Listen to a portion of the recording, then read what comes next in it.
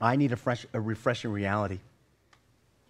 There are so many people that try to pick and poke and criticize and pick me off and all of that stuff, and some days it just plain ticks me off. Well, in case you haven't sensed that, I'm a little upset about it today. So all that to say is I need a refreshing reality.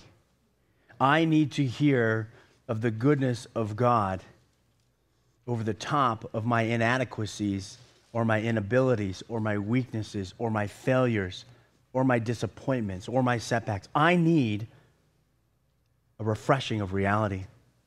Listen, we learned last week that as we were looking into 1 John in chapter 1, that the Christian life is not designed to be lived in isolation, but rather we learned that what John was teaching, the aged apostle, the last living apostle, that what he was teaching is that the Christian life was designed to be lived in fellowship with God and with others.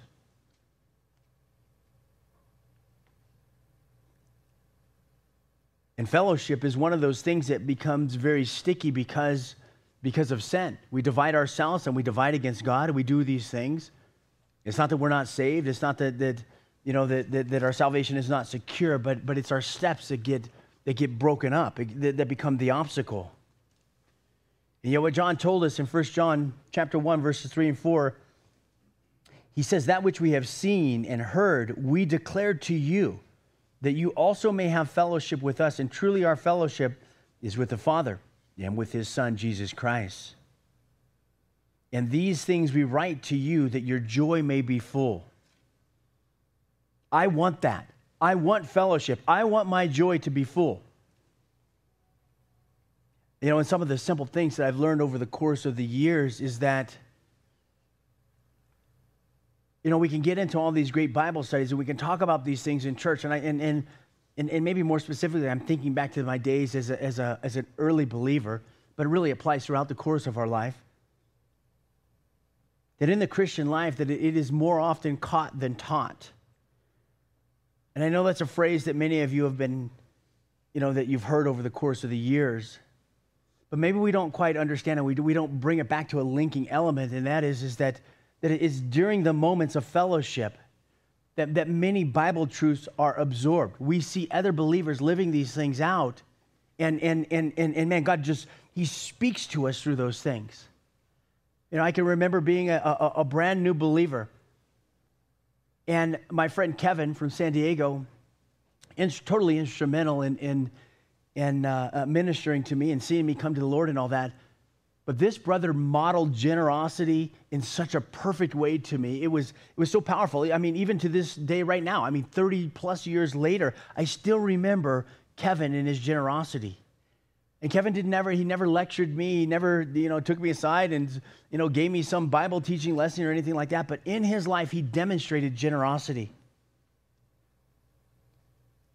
And by hanging out with Kevin, I just learned that. I caught on to that.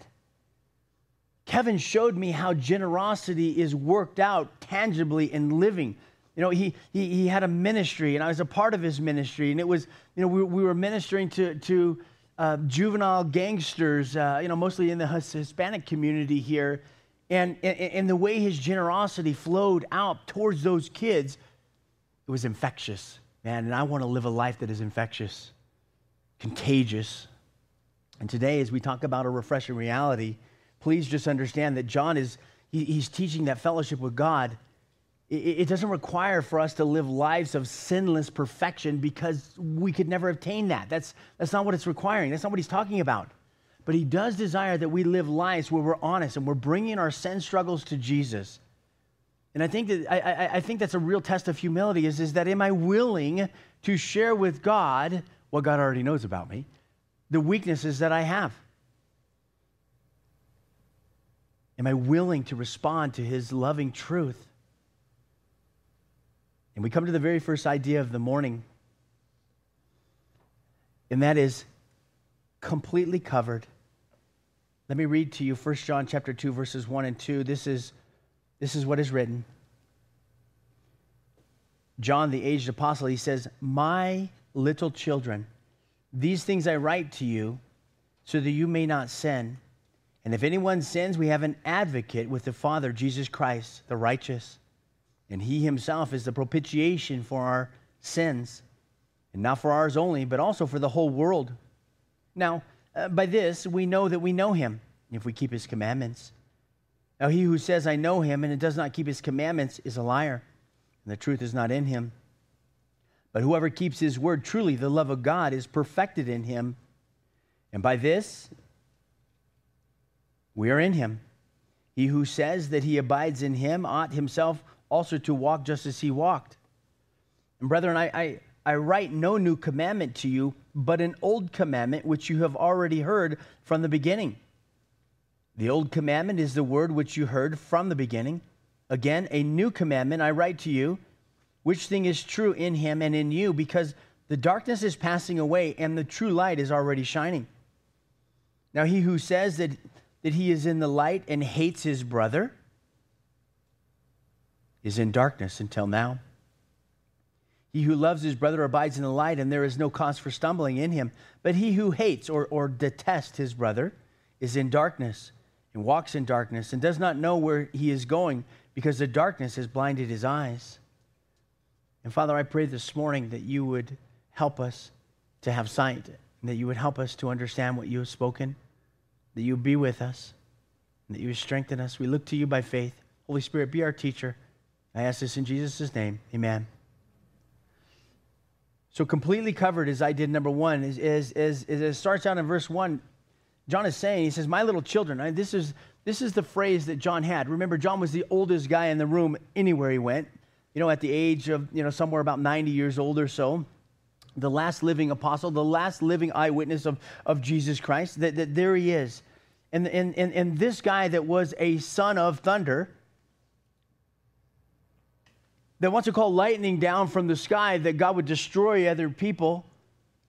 He's the same guy that now here at this age of having walked with the Lord and having seen and having ministered even after Jesus went on, ascended to heaven, now his heart has changed in such a way as that he's addressing the people as my little children. The phrase literally means little born ones. So he's not going to that place of talking to somebody that's 2 years old. That's not what he means. He's speaking collectively over the church as people that are born again. And he's using this affectionate term here, little born ones, or my little children, as we're reading it in English. A phrase that he uses some 9 times or so here through the chorus of this letter. He's doing that because the topics of which he is moving into is that he's touching lightly but pointedly so that folks would receive what God has for them.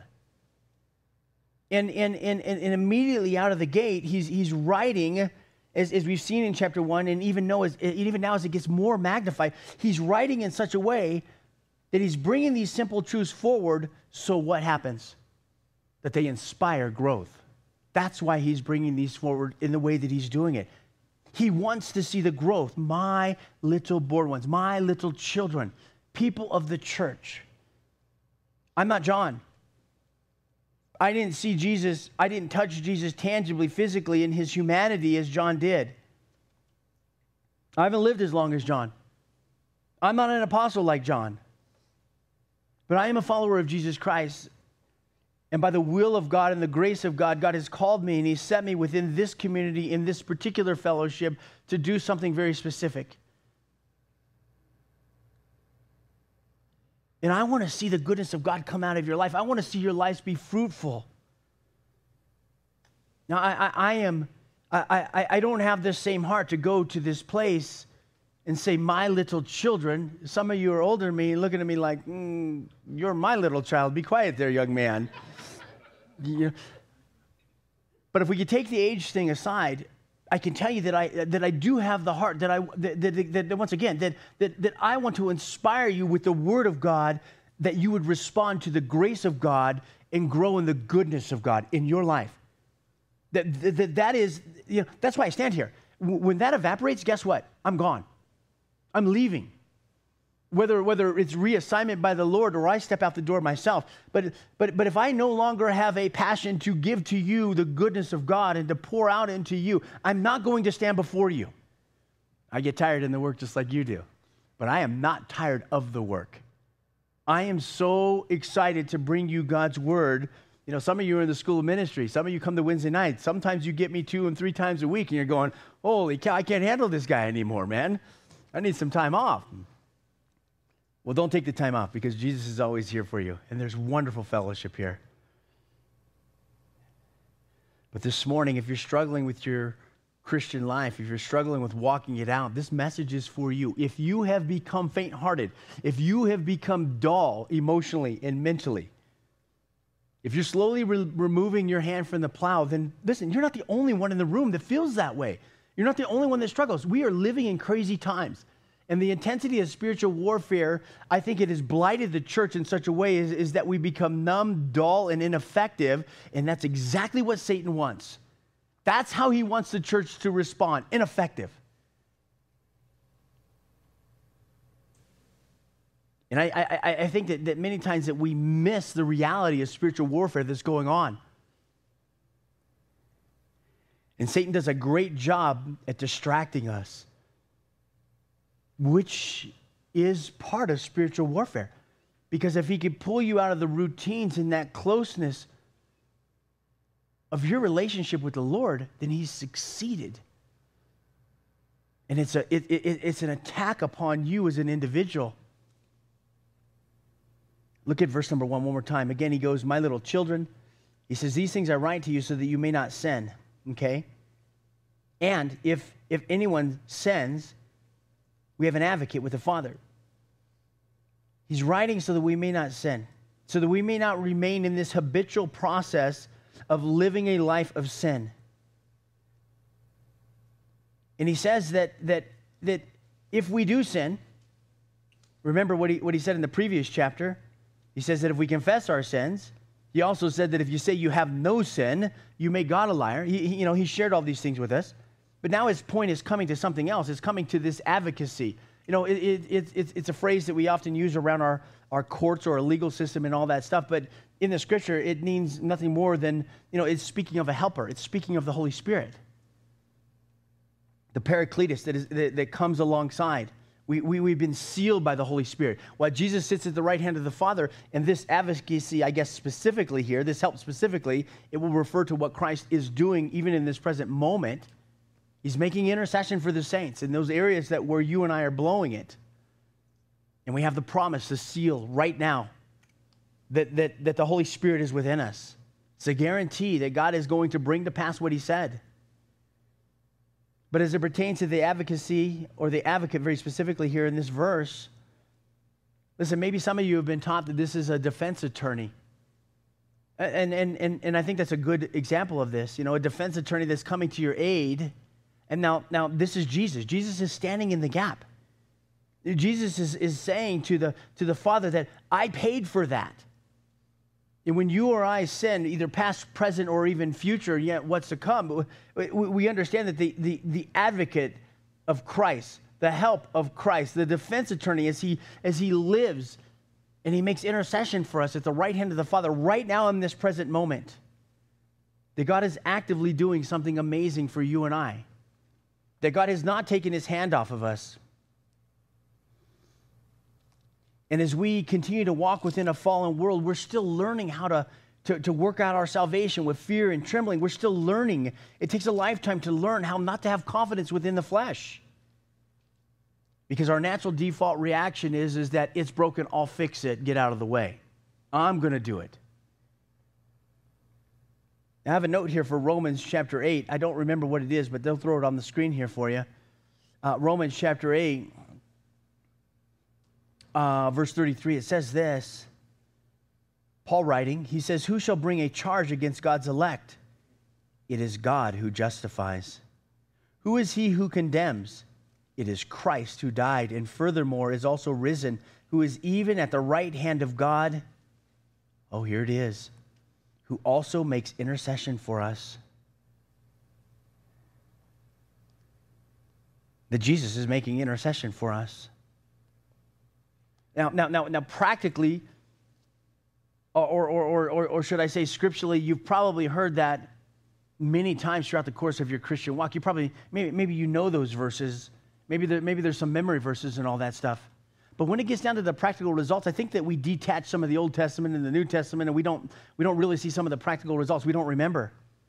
If you have a Bible and you're able to do some Bible Olympics, I would encourage you to flip just briefly to Psalm 23. If not, take a look at the screen, because they're going to have it on the screen here for you.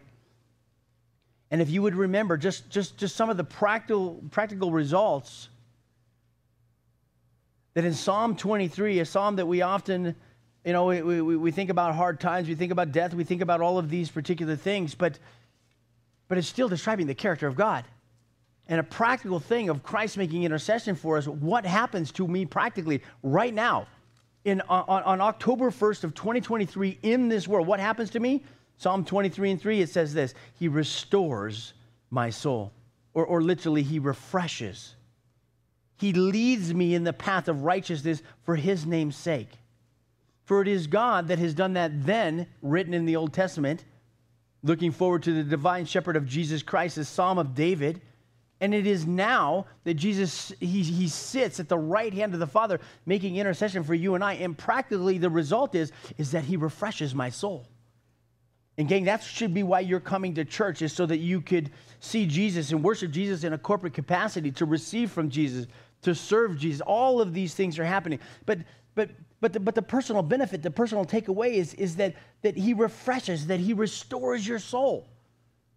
We go through the week, we get tired, we get weary, we get busted up, we get all of these things. And hopefully when we come in on Sunday and we open up the Word of God, that here we're confronted with the promises of God, and we sense the power of God working in us personally. Personally, God working in you personally. Second practical result is also there in the book of Psalms. And while Psalm 23 is a Psalm of David, we advance to Psalm 51, also a Psalm of David. And they'll put these verses on the screen. Psalm 51, verse 10 to 12. That David, after having been caught in this place of walking away from God and running from Him for about a year and all this stuff, and through this exchange, I'm only going to read part of it to you, that through this exchange, he comes to this place in verse number 10, and he says, create in me a clean heart, O God, and renew a steadfast spirit within me. And do not cast me away from your presence, and do not take your Holy Spirit from me. Restore to me the joy of your salvation, and uphold me by your generous spirit. The NIV puts verse number 12, grant me a willing spirit to sustain me. I like that. I like the way the NIV says that. Lord, God, grant me a willing spirit. But don't miss it. Don't miss that it is God that is doing the cleansing here. That this creation, this word, again, Psalm 51 and 10, this word create right here, this is the same word that is used in Genesis 1 and 1. And this create, this is God making something out of complete nothingness, right? When He created the world, there was like complete nothing. Like God made something out of nothing. And this created me a clean heart. Basically David is saying, hey, there's nothing good that dwells within me. There's nothing here that is salvageable. God has to do that fresh work of creation. And what does the Bible tell us in the New Testament? That we're new creations in who? In Christ. New creations. This is David's cry. Clean heart, restored joy. Now, if we dig farther into the Old Testament, should you desire to follow along, we have Isaiah chapter 1. This may be on the screen as well. But Isaiah chapter 1, we see Isaiah that he gave a message to the people for the Lord, of people that were distracted. Many of you know that. But what's fascinating is what he says is in verse 18 and 19, he's communicating for God to the people, and he says, come now. God is saying this. Come now and let us reason together, says the Lord. That though your sins are like scarlet, they shall be white as snow. And though they are red like crimson, they shall be as wool. If you are willing and obedient, you shall eat the good of the land. And he moves on down. But this is God reasoning. This is God crying out. This is God pleading. This is God speaking through Isaiah. God has spoken in the New Testament through Jesus Christ.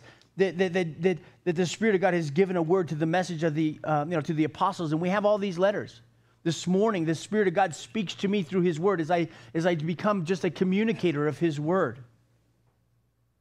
And God is saying, come now, let us reason together. And He says, though your sins are like scarlet, right? We read that, we can get that. But the fabric of the time in the days of antiquity was like this was a piece of cloth that was double dyed. And the idea is that you're not getting that out. I don't care how much Tide you squirt on there, blood remover, stain remover, greasy stuff remover, it's not coming out. God's acknowledging the fact that this double dyed, this though your sins are like scarlet, that it is so deep it's not going anywhere. And why you might be a new creation, and why we have the Holy Spirit to help us to abide in Christ and to bear fruit unto the Lord, there's still the very real aspect that in your humanity, that sin is still there. And we need to talk about sin, and we need to be encouraged and reminded that how good God is, because we can often fail ourselves as good little Christians. We set up these standards, we set up these things. When we break those things or those standards or those routines, we look at ourselves in such a bad way. And God wants us to have this understanding that practically speaking, that we would get His heart. And that practically speaking, that we would understand that He desires to restore or refresh my soul, that He desires to cleanse my heart, that He desires to restore my joy. These are all things that I need. And I hope that you're able to acknowledge that within your life, that you need those things too. That we need to have this right fellowship with God. And as we look into the New Testament, maybe another example of the advocacy of Christ would be Luke 22. Let me see this. This is all about, remember our dear friend, our dear brother Peter. But in Luke 22, I think it'll be on the screen here for you. Verse 31 and 32.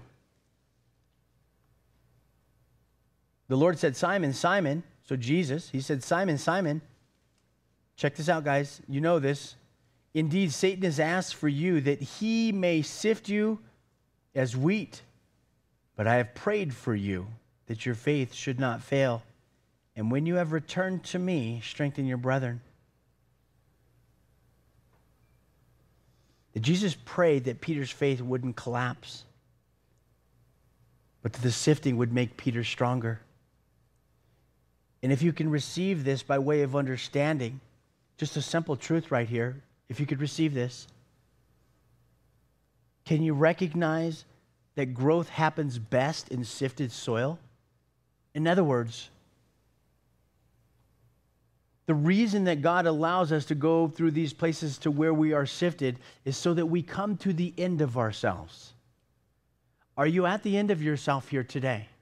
Oh, you're a good Christian. Oh, you're saved. Oh, you're in the church. Oh, you show up to church. Oh, you read your Bible. Oh, all of those things. Right. But that's not the question that I asked you. I didn't ask you what your routines were. I said, are you ready to come to the end of yourself?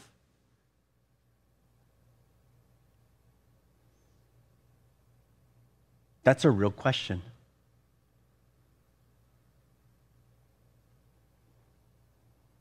The second idea, and we're going to wrap early today. The second idea, flipping back to 1 John, is the defense is on my side. Verse number 2. And He Himself, Jesus, He Himself, is a propitiation for our sins, and not for ours only, but also for the whole world. Propitiation, here's another one of those words that is not so common. We don't really use this word in our English language. But if you could receive it, in ancient times, they used this word often and frequently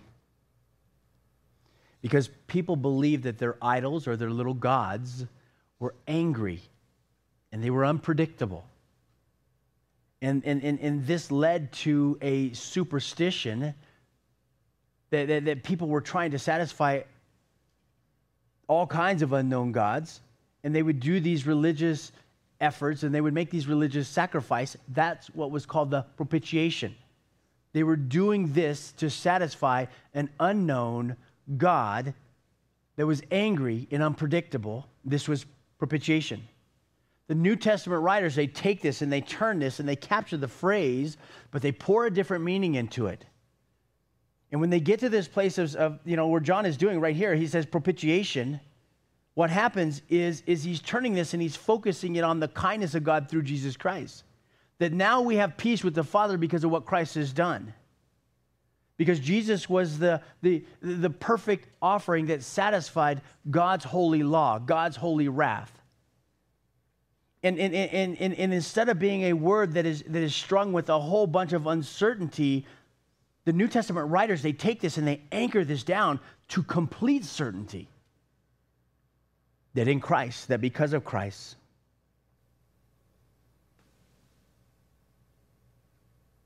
that he's paid that price for our sins. Not only ours, but also for the whole world. In other words, anybody that would be willing to accept the gift of grace.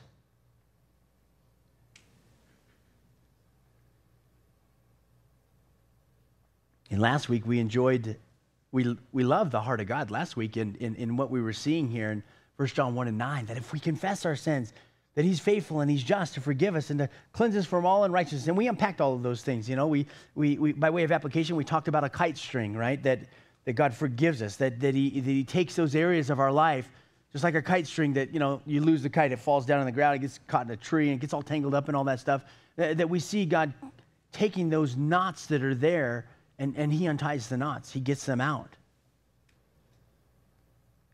But when our way collides with God, our hearts condemn us. John will address that here maybe in a week or two, of saying that God is greater than our heart. So when our heart condemns us, God is greater than our heart, and he knows all things. And we come to the final idea here of this morning, and that is idea number 3, and that is the obstacles are Satan himself. The two obstacles that are there. Satan is masterful at condemning us. He sets us up with pleasure, and then all of a sudden he pulls the rug out from underneath of us with guilt. That's it. James tells us about this, about temptation, that he draws us out into this place of the open space. He lures us out. He seduces the weaknesses within us. Again, not new information to you guys. You know that. But he's masterful at giving us these pleasures in the moment. And the pleasures in the moment, it doesn't have to just be exclusively dealing with the big things of sin. Many times it can be the motivation of the will where he seduces you. Many times it can be it can be the entertaining of an ongoing thought that leads you away from God instead of to God. So for those of you that are more critical and more maybe need the sprinkling of God's love more in certain areas of your life, so you're not so snappy at other Christians, or you're not so entrenched to with ideas that, well, I got these things down, I'm living a basic good Christian life. Cool, awesome, okay, but realize that the Word of God is going much deeper than that. And it is expected that as you grow in the grace and knowledge of Jesus Christ, you have birth, but then you move on and you grow up. It is expected that you will turn away from these big external acts. And the more that you mature in Jesus, the more the struggle becomes an inward battle of motivation and thought and what's going on the inside of you. This is why we're to put on the helmet of salvation. This is why we're to test all thoughts, bring every thought into obedience in the captivity of Christ. This is why Paul gives us this in the book of Ephesians, because that battle turns into that place. It's in that space between my ears. And I can obey and I can reject God right in that space within my thoughts. It all happens in the privacy of inside of me, and the only thing that God sees and not the people that are around me that see. And so for those of you that think that, well, I've heard this thing and, I've gone through the Bible so many times and I've been in church for so long, right. You are the perfect candidate to become or to fall shipwreck because you think that you've heard these things and you think that you have them down, and you're only dealing with the outside, forgetting to look on the inside. In other words, look into the mirror. Look into the perfect law of liberty. Look into the Word of God. Look into the life of Christ.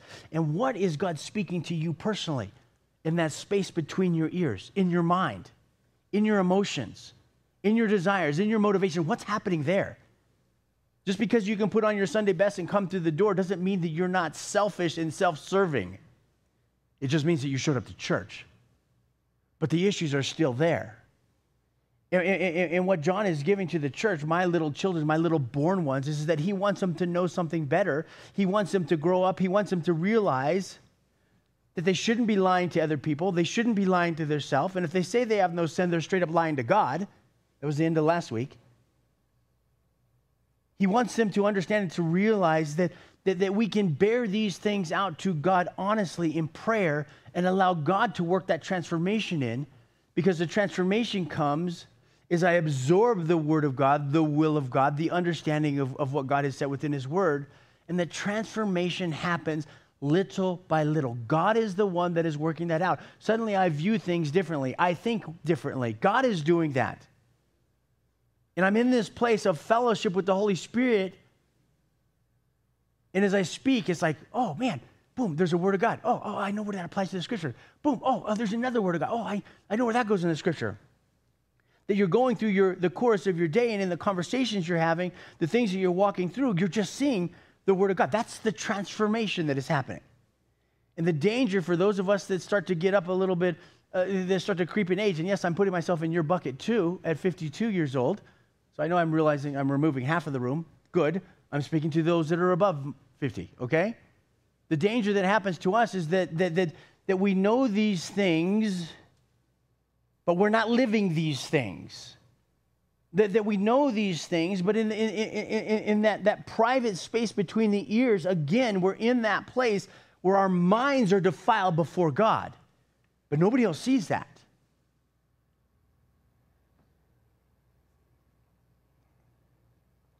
And Satan is so masterful at condemning us. He sets us up with pleasures. He pulls the rug out from underneath of us, and then he points a finger at us with guilt. And the Bible says that Satan accuses us before God day and night, Revelation 12 and 10. Why? Because he's trying to hinder your life on all fronts, and he's trying to get you to give up on God. Do you realize that the objective of Satan is to kill, steal, and destroy? Now put that. Right, if you can consider writing this out. The objective of Satan is to kill, steal, and destroy, and put your name at the end of that. Jeff. He's after you. Oh, that is so extreme. But is that not what the Bible tells us? That every day that Satan goes to and fro throughout the whole earth looking whom he may devour? Is that not what the scripture says? It does say that. But we don't like to get to that point of really recognizing those things, because that makes me uncomfortable. Well, I'm not here to make you uncomfortable. But if we could shine a little bit of light on the truth, maybe we would understand this. Maybe we would understand the grace of God a little bit better, because Jesus knows that Satan is up to this. And his grace spills out in such a way that covers over, that where sin abounds, that grace abounds much more, because Jesus knows that we're outduped between Satan and our flesh. There is no hope in that. But the overcoming aspect is the wild card. I can't even call it a wild card. It's just Jesus Christ on my side. That's the overcoming aspect. And maybe here's the wisdom for us in the moment. This will be on the screen, Revelation chapter 20, verse number 10. I don't know when the last time is that I read this verse to you, but I'll give it to you here this morning. Revelation 20 and 10, it says this. It says, the devil who deceived them was cast into the lake of fire and brimstone, where the beast and the false prophet are, and they will be tormented day and night forever. He loses. Satan loses. Philippians chapter 1, verse 6. Take a look at the screen. NLT, it says it this way. Or it says something different, but it says this. It says, and I am certain that God, who began the good work within you, will continue his work until it is finally finished on the day when Christ Jesus returns. The work in your life that God is up to, it is not finished. It's not over. And these words, while pieces and parts are familiar, and pieces and parts you've heard, the big context of everything that we're walking through is making sure that we underscore once and again the reality of what Christ is doing, has done, and will continue to do for you. We're underscoring that. These fundamental facts, these truths, these things here that John wrote, my little children, this stuff that he lays out, all of these things that are here, they're for you and they're for me, and it's so that we do not lose heart in the battle that is at hand. It's so that we don't become complacent and negligent in the great salvation that we've been given. Is that we would continually be stirred up to love and to good works. Yes, that is what Paul, that is what Peter, this is what these guys brought forward to the church over and over and over and over again. But when I lose a heart for God, I lose my attention and my motivation and my desire to grab hold of these certain truths. I go to the place where I come to church and it's a yawn fest. I'm yawning, I'm asleep. Maybe my eyes are open, but mentally and emotionally, I've already checked out. I've heard this before. It doesn't apply to me. And therein, my friends, is where, watch, the whole world lies under the sway of the wicked one. The rocking of Satan puts you to sleep, and you don't realize that you're on a slippery slope and that he's got you duped. And the necessity for the repreaching of these things and for us to be confronted with the loving facts that God is for us and not against us, simple message, basic message, is so that we don't lose sight. And when you're in the middle of a war, you need to be reminded of these things. The simple truths, we must come back to them. And you are in the middle of a war. And the spiritual warfare that is going on around you is knocking Christians and knocking churches off left and right. Every single day.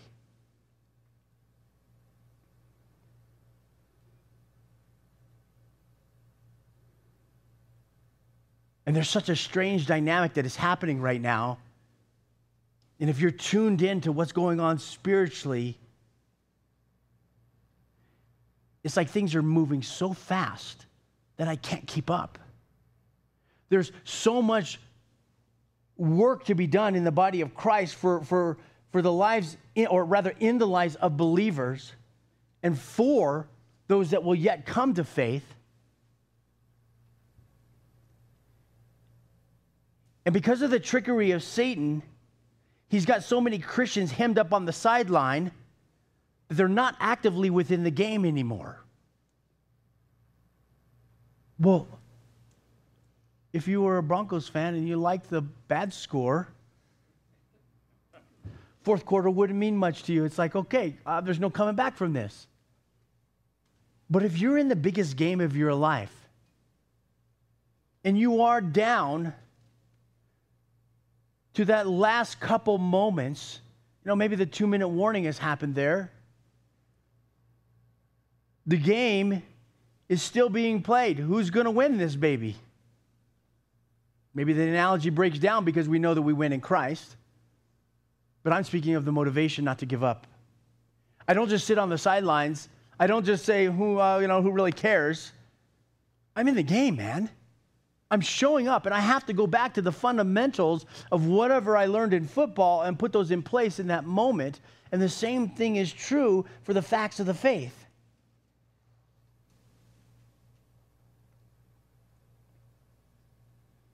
But the reality and the comfort that we take away is that those who are in Christ, just like what we read in Philippians 1 and 6 up there, is that you're going to make it.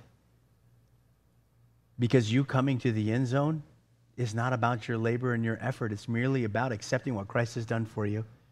And for that, we can rejoice. But as we close, know this.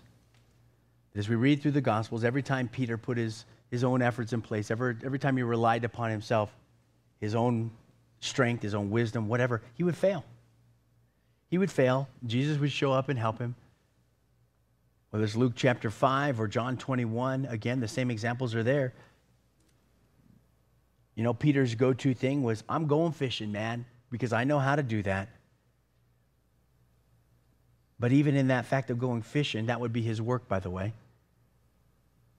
Then when he was wrestling against God, he was unfruitful in that aspect. But when Jesus was leading, whether it's Luke 5 again or John 21, Jesus speaks up and he says, hey, cast the net over here off the right side of the boat. And bam, instantly fruitful. So today, as the worship team comes forward, today wow, that was a fast light turn off right there. There gum. You couldn't land that baby fast enough over there.